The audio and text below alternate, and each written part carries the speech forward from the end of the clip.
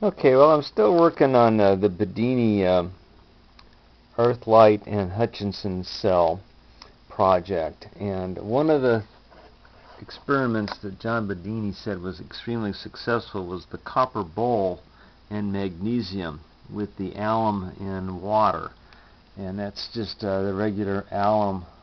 You can buy it in the store. And this is water. I'll take a little drink here. Plain old water, and you can use distilled water, tap water. I just use tap water. And the magnesium is one of these fire starters. You can get that at Walmart, or Harbor Freight sells them for $1 or so. They're not very expensive. And that's just paper towel in there. And then I added the alum with the water and mixed it all up. And it puts out over 1 volt, but the amperage is extremely good on that. I can pull 20 or 30 milliamps out of that, and it's running my Dynamo. It's running real good, and I couldn't get this Dynamo to work off hardly anything except my great big homemade batteries, and it runs this thing real well. And let me take this off. I'll show you the standing voltage on the battery. It's kind of weird. It kind of climbs up as I take this off. See how that climbs on up there?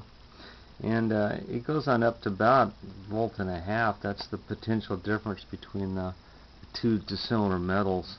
Why it's doing that, I don't know, but that's how it works. Put this back on. You'll notice the capacitor will drop down some here, and now it'll charge back up again. And that's a super capacitor that's on that, but this is feeding it the energy. And what I want to do is try to turn that into a pure crystal battery, just using the alum crystals, and probably moisture in the air, I'm thinking, to make this work. But that's a very strong battery for what it is. It's a copper bowl I found in a thrift store for $1. And there's paint or something on it in here.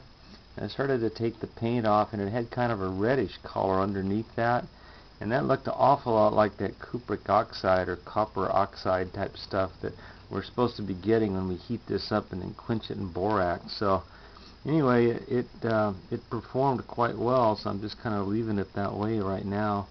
And like I said, it's just water and alum, and the copper I don't think will ever go away. It'll tarnish somewhat, but the magnesium gets consumed, and I don't mind changing that out every so often to make a really strong battery.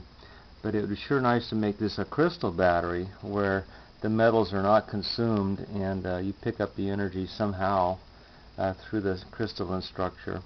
But anyway, that's what I've done today, is worked on this copper bowl battery that's running my Dynamo, and that was quite a find to have something like this that was that simple perform that well. Anyway, thanks for watching. That's what I've been doing today, is working with my copper bowl battery.